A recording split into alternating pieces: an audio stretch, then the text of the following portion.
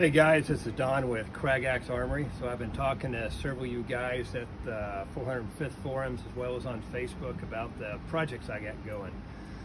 So anyways, I'm doing a Noble 6 armor suit, the whole thing. Started off with the assault rifle as building, an actual functioning assault rifle, and from there, of course, I got to have a suit of armor to go with it. And being a former medieval reenactment armor, I got all sorts of tools. So I had these great ideas. I was going to do it out of aluminum since that really has the best look and sound. Metal has a neat sound when you got an armor suit walking around in it. And to kind of match the titanium alloy, you know, the Halo armor, I wanted to go with aluminum. But I had some problems. So I was using 6061 aircraft aluminum, which is a specific alloy. Moves great once. I screwed up the front contours, was trying to fix it, and it just quickly became a nightmare and starts cracking out on you. The amount of work just to get some single creases. I managed to get several pieces kind of fit together, but then I got to go in and do some riveting, do some hidden riveting, and it was just, you know, it took me about 4 hours just to get this much done. So you know what? Screw it. So, not doing aluminum anymore. For the helmet, I'm going to use steel. It's going to be mostly 16 gauge steel. Yes, it's going to weigh a little bit. Most of my medieval helmets come out for combat helms anywhere from 7 to 10 pounds on a heavy stainless one. So I'm expecting to come in between 5 and 6 on the 16 gauge Noble 6 helmet. So I have tons of sheet metal. This is 16 gauge. It's in pretty old condition. So I'm going to go through, when I do this, I'm going to be doing a lot of how-to videos showing you how to clean this stuff up, how to do the patterns. I've worked out various patterns for the helmet. That's obviously the top piece, you know, done in a 3D paper mock-up and flattened out for 2D. This is going to be the cheek sections, so you can see how it's spliced together. Good thing is I can weld steel. I can't weld aluminum here, don't have the equipment. So I can weld from the back side, fill in from the front, so it'll be a nice, really seamless, smooth looking helmet when I'm done. Got lots of pictures I got off Etsy and a bunch of you digital guys. You know, I have it broken down into different sections of the helmet so I can break it up in individual components. And again, for the rest of the armor, I will be using aluminum still.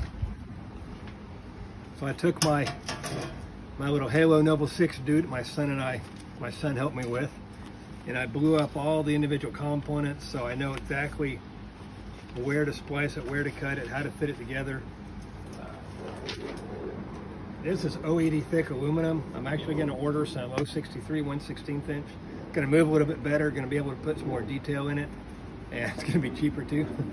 But anyways, this is what I have on hand. Since originally this is going to be for the helmet, and that's not the case anymore, so now I can cut this up and use it on other stuff.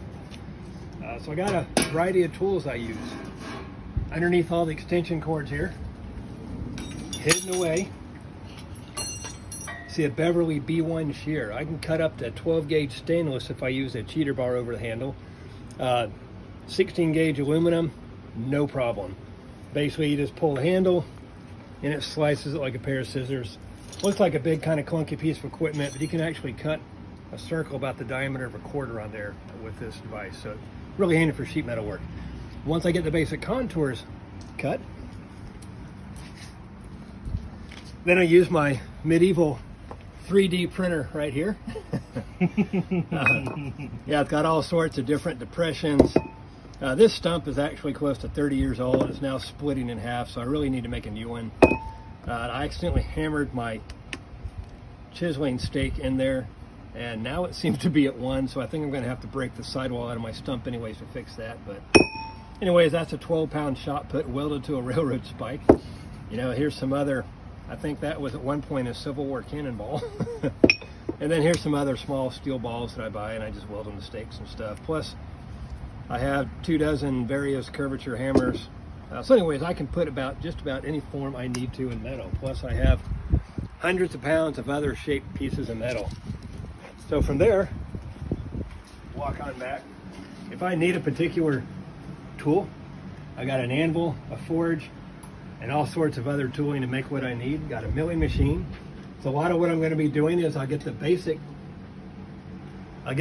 shape done in sheet metal, then I come back with some thicker aluminum, which I don't see laying around.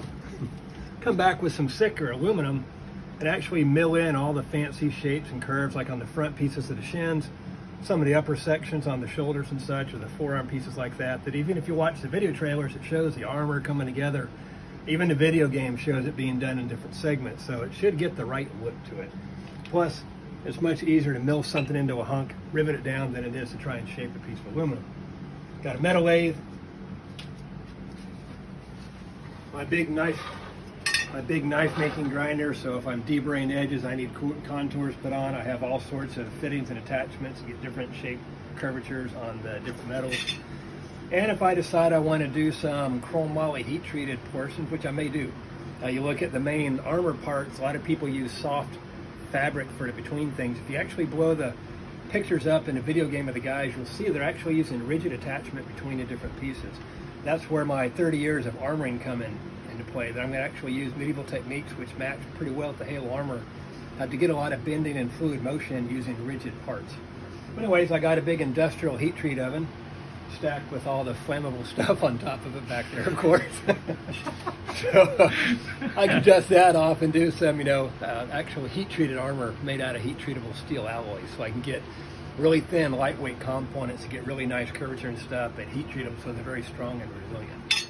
So anyways, that's the nickel and dime tour. So as I start getting all these pieces and stuff done, I'm actually going to start this weekend. I'll be in town, and it's pretty good weather other than being back in the 90s here in Houston, about 100% humidity. But anyways, I'll be back on that, so I'll be posting lots of little segment videos on different parts. I'm going to start from both ends. I'm going to start doing the face parts and cheek pieces out of the steel on the helmet. I'm going to go back and I'm going to start at the ankles up and start doing the shins and knee sections out of aluminum. So I'm going to kind of go from both ends. The last part I'm going to tackle is going to be the chest. I haven't quite mapped that one out yet on how to do that. I got some ideas though. Anyways, hope you enjoy the videos and stuff I'll be posting, and I'm looking forward to keeping everybody up to date on how I progress on this. Take care, man.